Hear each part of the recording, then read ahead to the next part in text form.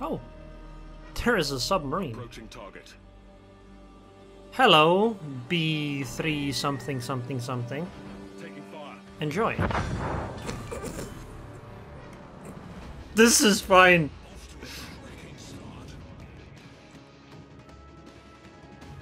This is fine, guys.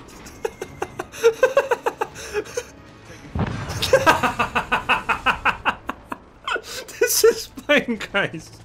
Nothing to see here.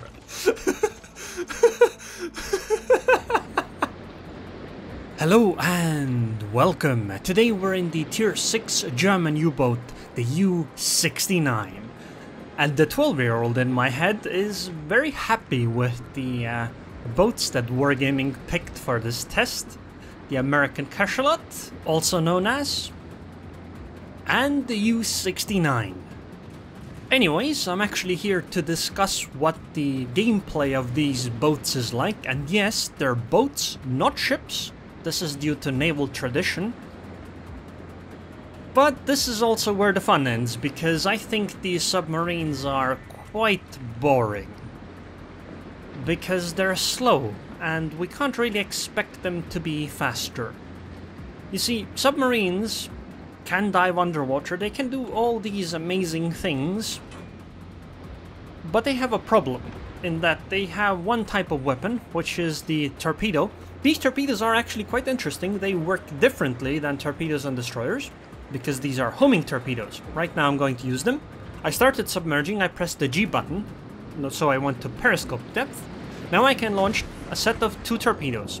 After I do that, I can send out pings like this. And I need to hit the bow and stern of a ship, and when I hit the bow or stern of a ship with a ping, the torpedoes start homing in on that position.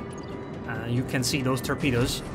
They have this red marker that blinks on top of them, and this means that they're homing in on that fuselage. And if they hit the right location, they can citadel said battleship, dealing quite a lot of damage. And I find this type of gameplay to be quite interesting.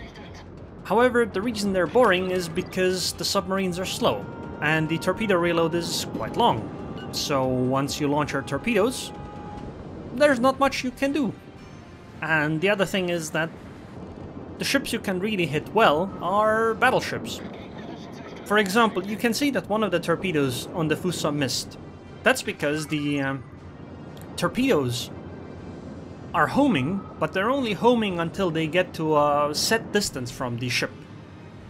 That is, if they get too close to the ship, then they stop homing in, and they just go in a straight line from what I can understand, and this is how the Fusa essentially avoided 3 of those 4 torpedoes.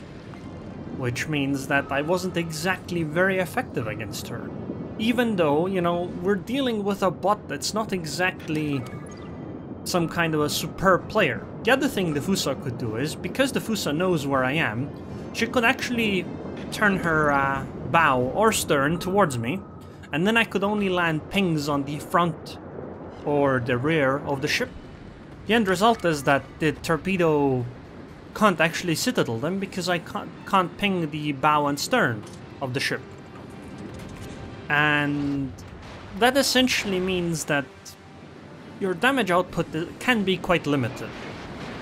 The other thing is that there are other submarines. There's a U-69 next to me, but there is no real submarine versus submarine combat, because, well, you can technically torpedo another submarine, but you can only do that when they're on the surface. From what I can understand, you can lock onto a submarine and then the torpedoes might dive a little bit. I'm not actually entirely sure how that works, but that's how it felt like to me. But the problem is that this is so unlikely to actually succeed that you really shouldn't consider this to be a thing. I can see the submarine, I can't really do anything about her. And part of the reason why it ends up being so boring is because a lot of matches end up with both sides having submarines left. And then it takes forever to hunt those submarines down, especially when there are no destroyers around. Now, submarines have a bunch of weaknesses, which is mainly in destroyers, and you could see the carrier. The carrier thing is that it's due to splash damage, which actually makes battleships also quite dangerous opponents for submarines. So when I shoot out this ping when I'm in periscope depth, and let's say I'm unspotted, what should happen is that, or what happens is that on the minimap you see a small circle. By the way, the submarine is trying to torpedo me, but it's not gonna do anything because it just doesn't work. Anyway, what happens is that when you shoot out this kind of a ping, a small circle appears for the red team on the minimap that basically says that, hey, there's a submarine in this location. Now, this means that technically you can know as a battleship where the submarine is, and the submarine is very slow at periscope depth. You can see 5.9 knots. If you then fire HE onto that spot, there is a very high chance that you will deal a lot of damage to the submarine, because high explosive or any kind of splash damage deals a lot of damage to the submarines. This is why you saw at the start of the video where the Furious essentially one-shot these submarines. Now, Furious didn't always one-shot, but essentially every time you dropped on a submarine like that, you dealt at least 90% of the submarine's HP and damage. Now, AP is really useless against submarines though, because you actually have to hit the submarine with it, but HE you just have to get close. And so, submarines, I think, are actually less effective, or will be less effective in real matches once players learn how to play against and with them, than they are in this test. Well, first of all, because I'm playing versus bots, and second of all, even real players don't really know how the system really works. Then you also have the fact that destroyers are incredibly deadly, because destroyers basically just have to sail on top of a submarine, then press the G button and they win. The GG button, so to say, because once a DD is on top of a submarine, it's basically over. Well, it should be. Not always, though. Sometimes the submarine can actually be quite deadly to the destroyer too, but that's kind of rare. All in all though, I mean, think about the gameplay so far that you've seen. We've had two battleships basically sail next to us without trying to do anything, and we've been busy the entire match so far, and I basically only sailed forward and then chased them and pinged. While the pinging mechanic is very interesting and I really like seeing this, it's not exactly exciting, is it?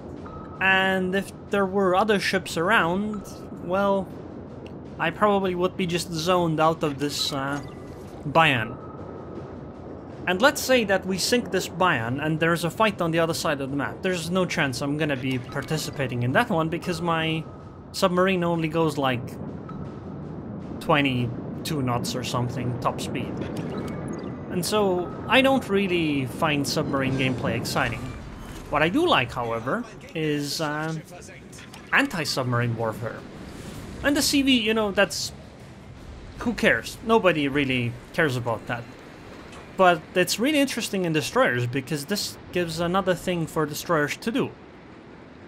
Now, submarines can cap, but they can only cap when they're on the surface of the water, which is what I'm doing right now. If you go into periscope depth or deeper underwater, you can't cap, which I think is a good idea. But basically, to me, the most interesting part about submarine gameplay is actually playing against them. Playing as submarines myself just felt boring. And here you can see the type of situation that pretty much every single match ended up as, where one side has two submarines left, we know roughly where they are, and now it'll take like 2 or 3 or 4 or even longer minutes to actually deal with the submarine, even though the game is basically over. Now, another problem I have with the submarines is that they take the places of normal ships or surface ships. And this means that if you're, say, a light cruiser that is about fighting other surface ships, because light cruisers don't get any ASW equipment, which I think they really should, but let's say you are, you have fewer targets, because now suddenly there are 9 ships. By the way, if you look at the minimap, or a moment ago, you could see the U-69 launched a ping. There's a... you can see it right now. There's the circle that appears, and that's basically indicating that the U-69 just pinged. She's probably torpedoing the Bayan. Now, I have no real chance of doing much to this U-69. I could technically torpedo her, but it's very unlikely that I'll be able to hit her, because she can just dive underwater and there's nothing I can do. I can, however, go and try to spot her, but I think due to my slow speed, which is 22.8 knots, the Hatsuhara is gonna get on top of her way before, and then she just presses the G button and the U-69 of the red team actually goes down. Or alternatively, HE just takes her out. Or I suppose even AP technically could do it. So yeah, I find submarine gameplay to be quite boring, and I'm not really sure how Wargaming can fix it. I don't even know if they should fix it, because maybe that's just fine the way it is, because it's not like submarines feel overpowered so far. They're just okay. And if they're just okay, it means that they don't disrupt the gameplay balance of other ship classes as much. Which means that, you know, the other ship classes are gonna be fine. It'll be unlike CVs. The reason CVs feel so annoying is because they disrupt the gameplay of the other classes. Anyway, the U-69 went down, so now it's time to deal with the other U-69, I suppose, but I would have no chance of ever getting there, so instead, let's enjoy some underwater stuff. Because I think we didn't really see enough of this. I really like this though, it looks so damn good. Especially when you have ships around you, like a battleship. You can see the hull of the ship, you can see it you can see one in the distance. And especially when they fire their guns, it's pretty amazing. It's not so amazing when there's a red submarine on top of you that is dropping depth charges, but or red destroyer on top of you dropping depth charges, but you know, that's just life. So yeah, this is the boring ending bit I've been talking about. Half the games ended basically like this, where just nothing happened. You just sail around and that's kinda it. I think they really need to think of something else for submarines to do. Otherwise, I think people are going to be quite unhappy with them and demand that they get buffed to levels where submarines end up disrupting the gameplay of other ships too much. One thing they could do, for example, is you see that deck gun? They could make that one actually do something. You know, submarine versus submarine gameplay might actually end up being more interesting in that case. And here's the game over, which I assume means they sank the other submarine. I did 87k damage, sank one of the battleships, kept the base, and I have to say that this is an above average match for me in submarines. You can look at the results of the other submarines and you can see that, you know, it's quite difficult to have great games in this.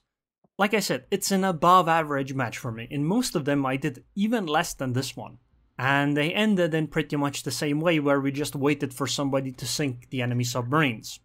Or sometimes it was just submarines versus submarines. It's just kinda boring. I really wanted to share this match to show what they're like, and in the future I'll show some matches from the other perspectives where you're fighting against submarines. Anyways, I hope you guys enjoyed this video. I would like to thank the patrons on Patreon. Thank you very much for your continued support, Ryder, and I hope I'll see you guys next time. I think we'll find the enemy submarine. I wonder if he'll run away from the gate, eh? Bayan. We're under attack. Oh, there's our little friend. Fighter airborne. Hello, little cachalot. Approaching target. Nice to meet you. I am the aircraft carrier. Oh god, I missed slightly.